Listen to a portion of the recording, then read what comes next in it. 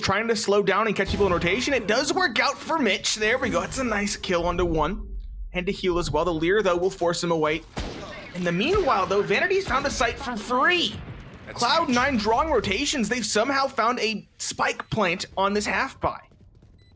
The fact that they have a spike plant in the 4v4, this is definitely winnable now. Zeta only has a Marshall, but it could still do some tags. Maybe a tag him and bag him setup can work out for Cloud9 in this pose.